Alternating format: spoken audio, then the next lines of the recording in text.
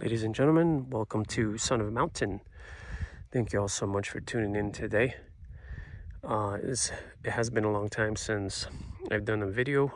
That's because I was in the transition of getting a new vehicle. As you see here, I no longer own the Toyota Yaris camper. For those of you who are familiar with the channel, you know that for about 3.5 years, I've used to have a Toyota Yaris, and I had modified that vehicle into a micro camper. I have many videos about it. If you haven't seen it, if you're interested, I'll leave a link below. But it was time for a new vehicle. I needed an all-wheel drive vehicle. So I came across the Honda Crosstour. And that's what you see here before you, the 2011 Honda Crosstour. It is the all-wheel drive version. Keep in mind the stock tires and stock rims. Those are things that I'm going to change in the future. And I might even add an inch or two lift to this vehicle. Okay, so right outside here, you can already tell I have a solar panel here, which is charging my solar generator inside. This is the 60 watts. This is a 60 watt solar panel made by Rock Pals, and I currently have it charging my EcoFlow solar generator. Currently I'm getting 38 watts of power. This solar generator originally came as only a 600 watt battery, which was like this top portion, but they do give you the option of adding an extra battery. So this went from 600 watts to, after I added the battery, now it's a 1200 watt battery, which is great. You know, it keeps my little fridge back here, which only takes 40 watts of power, by the way. It keeps my fridge running the entire time I'm out camping. I do have to find a better place for it, Like I said earlier, there's a lot of things I still have to modify, especially in the inside. I'm going to remove the seats to have some more space in here. And that's going to open up a lot of room to place things where I wanted to place them. I also have back there somewhere an extra solar generator, also Rock Pals. That one's only a 250 watt battery, but I do have it there as an extra precaution, just in case I need more power. I have a lot of things to charge. Cameras. I have my Onewheel back there. We'll get around there and I'll show you the other side. So that's my power source, basically. Between those two batteries, and I charge them with my 60 watt solar panel. Okay, let's see what else. Bring them around here to the back. I have obviously my chair, my little kitchen for now. Just made some coffee. So around the back here, it's my bed. These seats fold down flat completely, the back seats. So I didn't find, a reason to remove the back seats just yet. I might do it in the future. I don't know yet. The front seat, I'm definitely, the front passenger seat, I'm definitely going to remove to open up some room here. and then maybe make my bed on this side and then open up all this side for storage. That's still in the works. But anyway, these seats fold down completely flat, which was super useful. And I was able to fit my bed, which is a 4-inch trifold mattress. Underneath that, I have my Thermarest Z-Lite for some insulation. And then on the bottom here, I added a rug that's waterproof. And then underneath that, I have another layer of insulation. And underneath here, there's like this huge storage compartment for these cars. Huge. And down there I keep all my recovery gear, like recovery boards, my air pump, snow chain, shovel, and things to fix a flat tire or something like that if necessary. It's pretty cozy, pretty warm. I took my lumen noodle light and I hooked it up all around here, and I hook it up to just a small power bank, and you probably can't see it because it's pretty bright out. And you can switch the colors, you know, and at night it's actually pretty cool. It's very, very useful. So most of the stuff that you guys see in here, if not man, 99% of everything that's in here is stuff that I took out of my other camper and try to see if it would work in here, and it did for the most part, except for the window shades. So I had these custom made, this one here and the front windshield made by a company called Heatshield. Okay, these guys, you go on their website and they make custom windshield covers like this for any vehicle. So you go on their website, you enter what kind of vehicle you own, and they design it, and you know, they mail it out to you. It's a little bit on the expensive side, so I only bought the rear windshield because it's such a huge windshield, and then the front windshield as well. And because they're expensive. So, and then I had the side windows. I made these. Actually, this was leftover from my Toyota Yaris. The windows there were so huge that I was able to cut these up for the side windows on both sides. On both sides of the car. And that's been working out terrific. Even the tiny windows here. What I like about this heat shield, it does exactly that. It blocks out a lot of the heat, you know.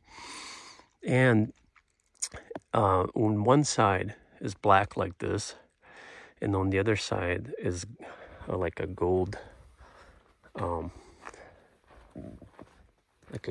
color. See, heat shield. And so you have the option, if you want to flip it over and to the black side of it, and have some, warm up your car. Or if you want to keep the car cool, you turn the gold side to the outside, obviously, to reflect the heat away from you. And that's been working out great. It comes with like these little suction cups, and it's pretty good. Oh, and they even, what I thought was really cool is that on their website, it didn't say anything about these little side window, this little window here. There's a little window right here, a little glass portion that did not specify on the website. I was kind of worried that they wouldn't send this out because they only talked about this one. But sure enough, they sent this one out too. And I was super happy about that. So that was a bonus. That was not included in what they charged me. So that just showed up. I was super happy about that. And these work great. I highly recommend it, but they are pricey. But totally worth it. I think eventually I'm gonna end up doing the side ones, buying for the side ones too. Okay. What else? On these bags here, I keep clothing, and blankets, jackets, things like that, and keep some water over here, tissue, baby wipes, over here on the side. Okay, and then let's move on to the back here. This is where I keep my my fridge. This is the Alpacool C12. It's a very nice fridge. It's a real fridge. It keeps everything nice and cool, nice and cold for me. So this is where I have it currently placed until I, modify the inside here. I want to remove this seat and have all that extra space there. Okay, so right now I have it set for 20 degrees and got some beers, some food, some sodas in there. So this section is basically where I keep like all my kitchen and food stuff. Over here I have dry foods. In the blue bag is all my kitchenware.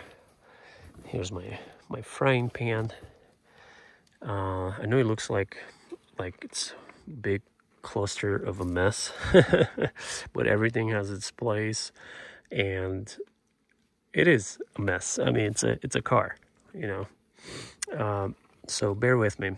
Okay, might be wondering what the hell is this.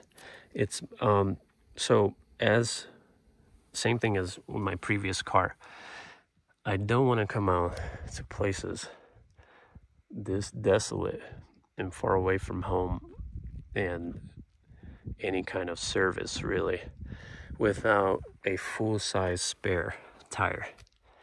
If you're doing these kind of things, I highly recommend that you get a full-size spare. Don't depend on those little dingy spare donuts that come with the vehicles, because they're just not gonna do it. There's just not enough. So now currently I do have this full-size spare tire behind the passenger seat, and also the one that came with the vehicle that's located under the vehicle. So I guess technically you could say that I have 2 spare tires, which is not a bad thing. And I'm not worried about the weight. I think it's worth its weight. Catch a flat out here, you don't want to limp all the way home with a dingy donut, you know. So I have this here now. Another modification I want to do is I want to bring this out of the vehicle altogether.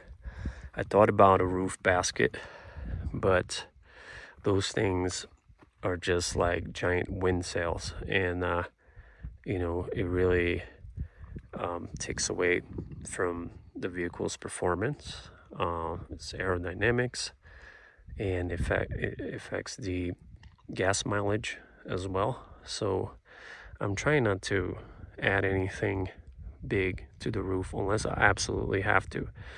So my other option was to add a hitch here, and with the swing out arm, tire mount that you can put right on the hitch. I've seen other cars like this one that have the swing out tire mount that goes right back here. So that's going to be another thing in the future that I'm doing. I'm going to add a hitch and take that full-size spare and just put it out here, and that's also going to open up a lot of room in here, you know. So that's in the works. I do have my trusty fan. Bought this on Amazon for like $25, and guys, this is the best fan I own. I own quite a few. The battery on this thing lasts for 3 days, and I have it on all night.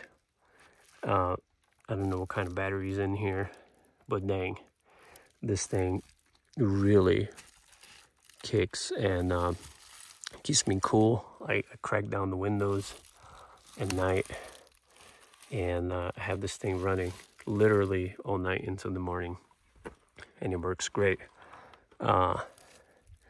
If you're looking for one or you're interested, look it up in Amazon. I'll try to see if I can find the link for that. Or if anything, if you're interested in it, leave me a comment and let me know. Okay, over here I have my hammock, my emergency Mylar blanket, and all my hammock gear.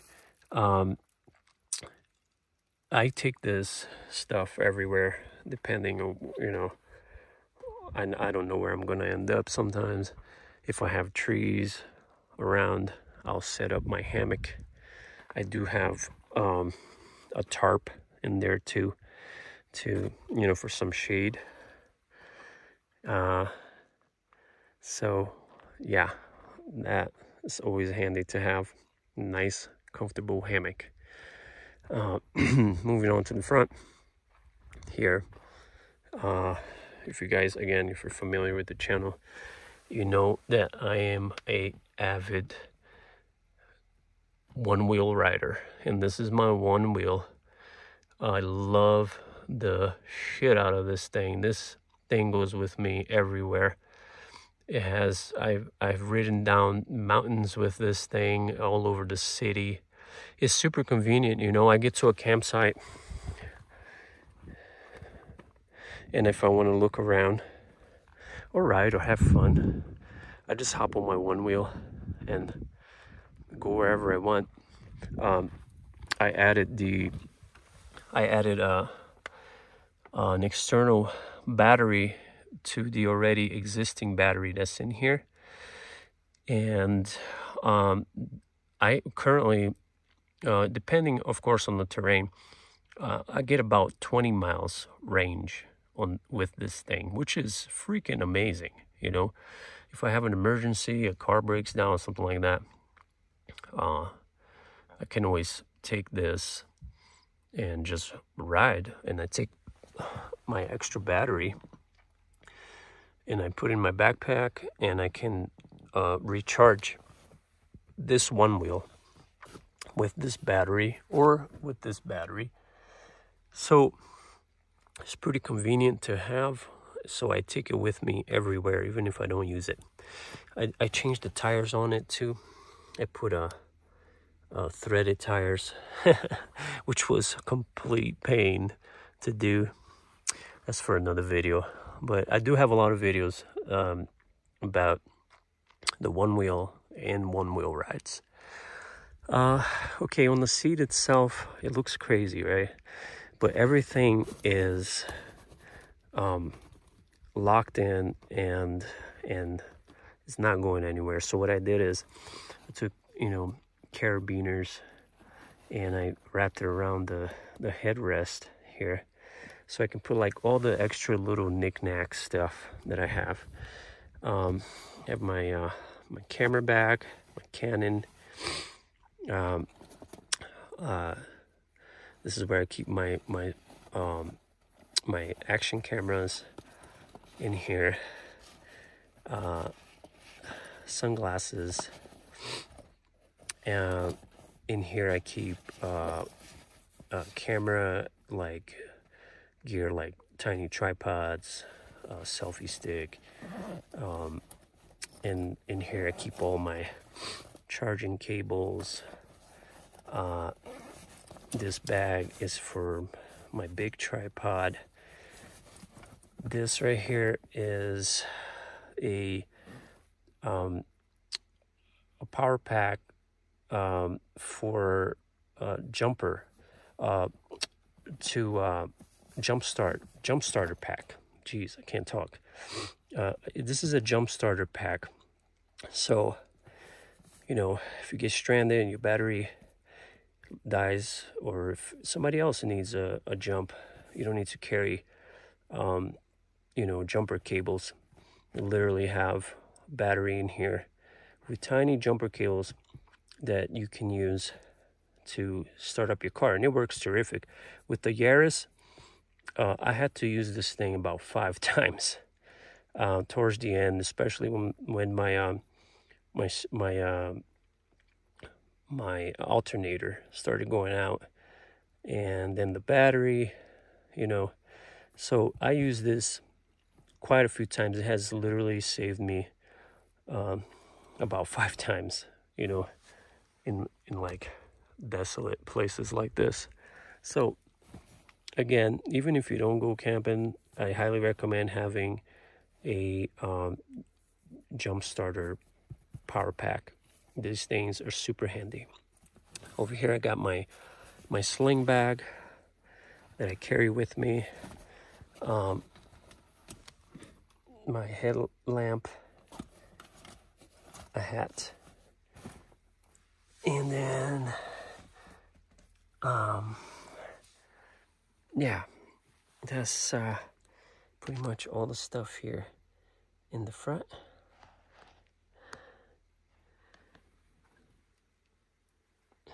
And then on this side here, I keep packed away a tiny wood stove, foldable wood stove. I have a fire starter kit by Pyro Putty. Guys, this stuff works insanely good. This is the winter blend. They do have, like, I think 3 other blends, but this one here, you can light this even when it's wet, which is amazing. In here I have my flint and steel kit. I do love starting a fire with flint and steel, so even though it's not necessary, it's still fun to practice. And okay, that's that. And up top here, I guess last but not least, super useful. This is a cell phone booster. So it's made by a company called weeboost, and it works. It works, guys. Even if you have just 1 bar, actually all you need is 1 bar. It takes that 1 bar and turns it into 3 or 4 bars, and if you have 2 bars, it turns it into 5, and so on. I use Verizon, and for for the Verizon network, it works terrific. And you know, even in places where sometimes, oddly enough, I had 0 bars, this thing managed to, you know, give me at least 1 or 2 bars where I can send out a message or even make a phone call. It works terrific. So this is the only thing I decided it's totally worth the money, you know, because it works. And, you know, I know it's good to like unplug sometimes and like disconnect and stuff. But, you know, not having cell phone service sometimes could mean life and death. So I, you know, I like to stay in touch with friends and family. And in case of an emergency, I always make sure I have at least 1 bar of service. And it works terrific. I do recommend. It connects to this little cradle here. It connects to the cradle. The phone connects to the cradle, and then you know you can hold the phone and talk and stuff. But look it up. It's cell phone booster by weeboost. It works really good. Yeah. So I'm trying to think if I miss anything else. I don't think I did, but just do keep in mind that I am going to be doing a lot more modifications to this vehicle. Like I mentioned, I'm going to do the swing out hitch for the tire mount. I'm going to do some better tires, although these were brand new. They got a lot of thread left in them, and they handle these roads just fine. But in the future, I'm going to change the tires. I'm going to do about 2-inch lift on here, and I'm going to remove the front passenger seat to give me some more room inside, and see what else we do from there.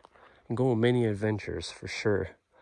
If you guys have any questions, any comments, anything that you think I should do to improve this vehicle or to change, or if you have any questions, period, just drop a comment down below. There will be more videos on this, so if you're interested, be sure to subscribe, because for sure there will be more videos on this vehicle that I'm going to turn. Well, I already turned it, but I'm going to further modify it into a micro camper. So there you have it. Thank you guys so much for watching, and I'll catch you on the next one. Thank you.